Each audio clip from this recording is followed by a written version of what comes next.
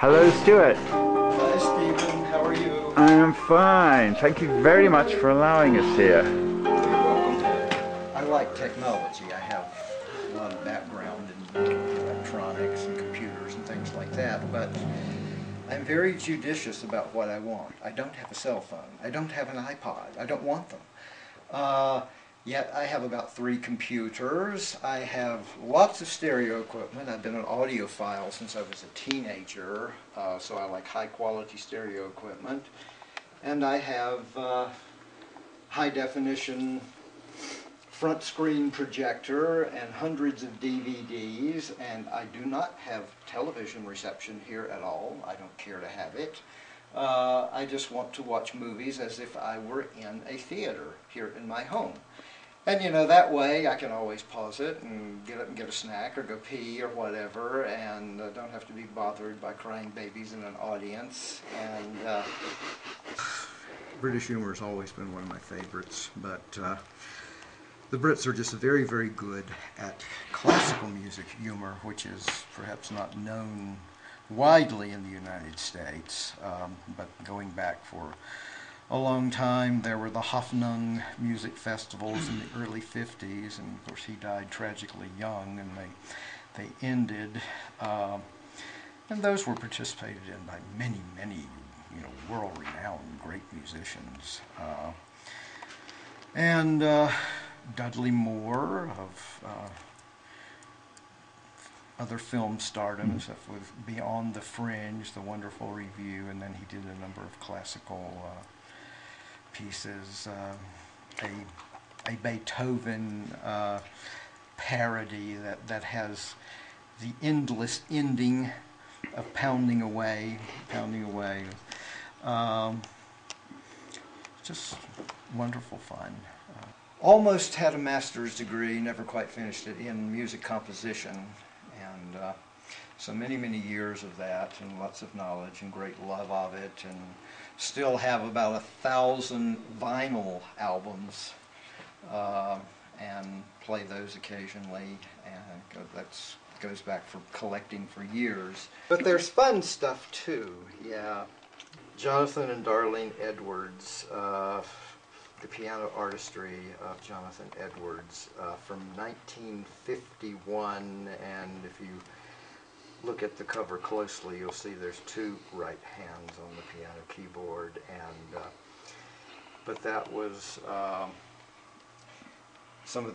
they did several albums. It was this wonderful comedy series in the early 50s, but to be that bad, they had to be actually great musicians, and they were. I mean, it was Paul Whiteman and Joe Stafford, husband and wife team, who were great club and jazz musicians, and it's so perfectly bad that you roll on the floor laughing and cringe at the same time. You know, you don't expect someone when they're singing badly to go sharp.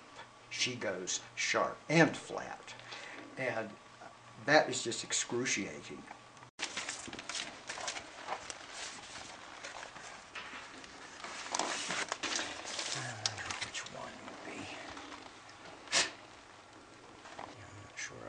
First track. Let's see where we are.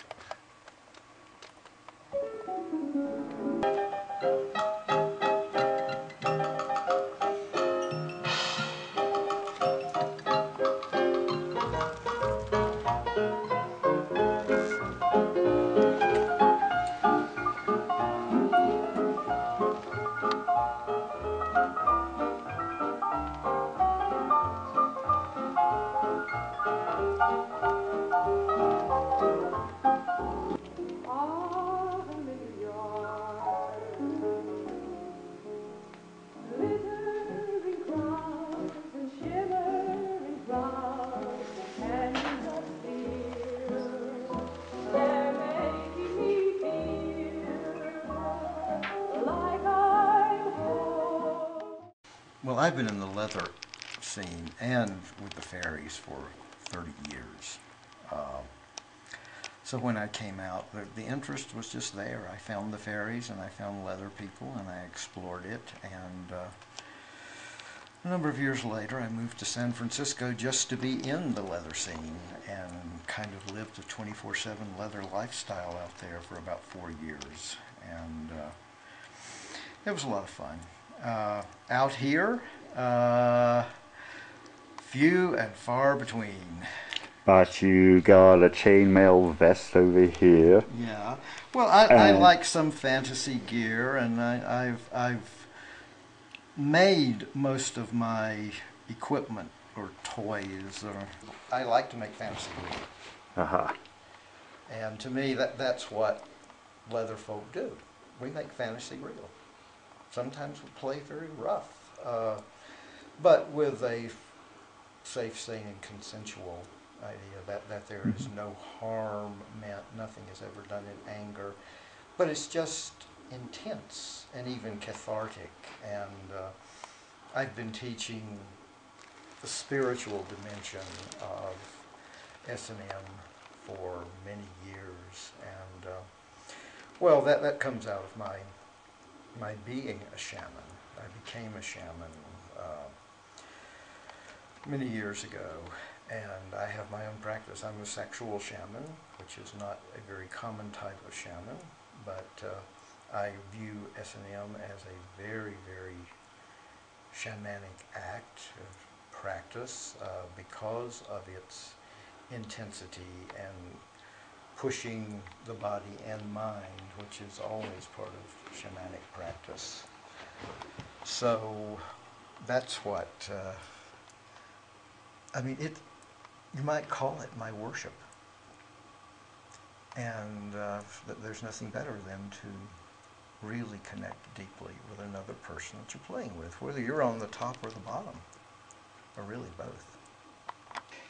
I've never seen any contradiction between being a Leatherman and a radical fairy, because there's many, many things in common, a kind of brotherhood in both communities.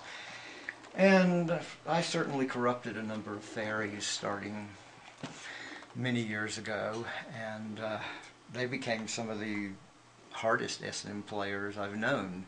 So there was contention between the groups, you know, going back over 20 years ago, 30 years ago, and so forth. But that has smoothed over after many years, and you don't see that. I mean, even at ZMS, with our shamans gathering in August, we're likely to have a play party one night. So there doesn't seem to be any problems. And we've also allowed the Leather SM Club from Albuquerque to come up and have their own camp out up there too. So we have very, very friendly relations, and I mean both of them. So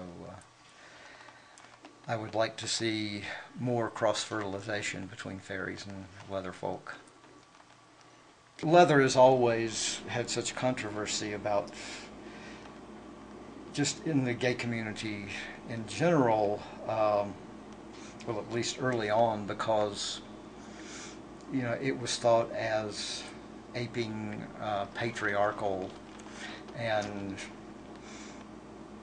you know even racist kind of conditions, but it isn't. It's just play. It's really a catharsis that can relieve you emotionally of a lot of problems. And when you can play out your fantasies, whether it's being kidnapped or being tortured by the Nazis or things like that, you can actually relieve rather than keep things bound in. And so I think it's one of the healthiest things we can do, as long as I've said that it is done for the good of both people. Great.